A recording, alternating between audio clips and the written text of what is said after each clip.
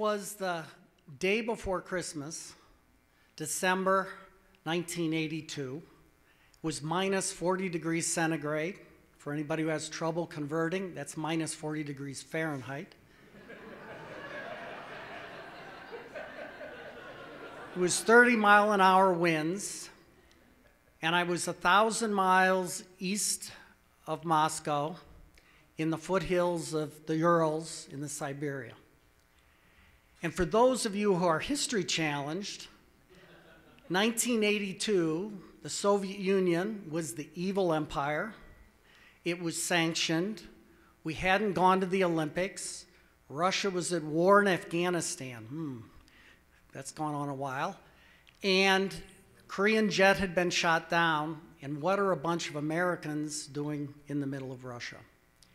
Well, I was there as the startup chief for a major chemical plant, actually petrochemical plant, to make plastics. No booing. It was 1982. Today I wouldn't be doing that. To make a massive amount of plastics and polyester. And we were to be starting up this huge petrochemical complex, and they had chosen the day of the startup, December 25th. Thought it would be quite appropriate to have us all working hard that day. And this unit was quite unique. It had it had 4 reactors actually that went 300 feet into the air. And we had loaded the bottom 3 reactors. You load from the bottom up. And we got to the very top reactor, and down inside of it, after we had been preparing it, you have to kind of heat it up and dry it out, there was some damage. And I was like, oh shit. Well, actually, it was probably a little worse than that. You know, they want to start up tomorrow, and there's damage. So I go to the contractor who's running the project, French contractor. So you can imagine what they said when I said, we have a problem. We're not going to be able to start up. They're like, not my problem. You go talk to the Soviet team. So I go and sit down with the Soviet team and sit with them, and I said, we have a problem. We have to fix this reactor. They said, nope, we're not fixing the reactor. We sent the telex to Moscow, and we said we're starting up tomorrow. I said, do you realize if we start up, the catalyst is going to leak out, millions of dollars lost, we'll be down all winter, it'll be a disaster. They're like, do you not understand? This is the Soviet Union, and we sent a telex to Moscow saying we're starting up. So what do? You know, I'm a young startup engineer in the middle of nowhere, and it's not like I can phone a friend. In those days, there was no cell phones, there were no faxes, there was no email. You had to book a call 2 weeks in advance, and you had to get a telex approved 2 weeks in advance. So I'm on my own. So what did I do? I said, I've got to do something.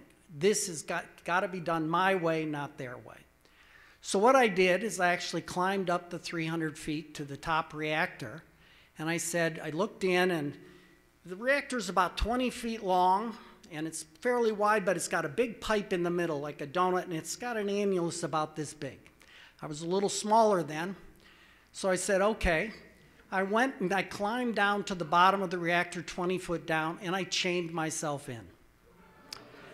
And I said, guys, you have a choice.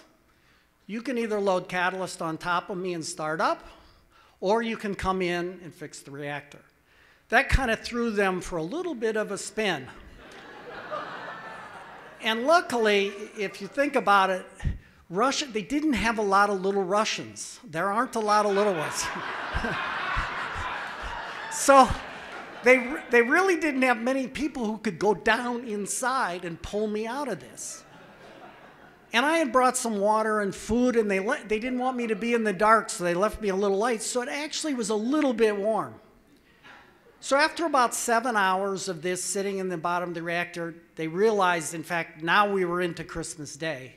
You know, the game is going to be up. I'm not moving. So they came down in, and we went and fixed the reactor.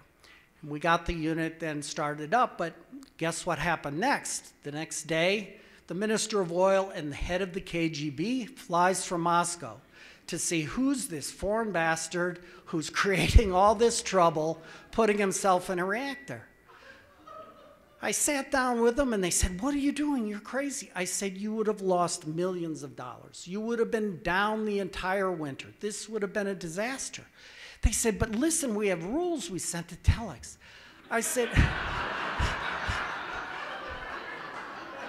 said, "But listen, I have rules. I don't screw things up. We do things right in where I come from. This isn't politics. This is about doing it right." They said, "But why did you do such a trick?" I said, "Because I realized in your system, I had to give you a bigger problem than just the telex to Moscow. The bigger problem would be, what would they say to you if they killed a foreigner by loading catalyst on top of him and starting him up?" The KGB guy actually looked at me and said, "You know, that's a pretty good idea. I agree." So anyhow, that's how you start up a chemical plant in the middle of a Russian winter, in the middle of Siberia. Thank you.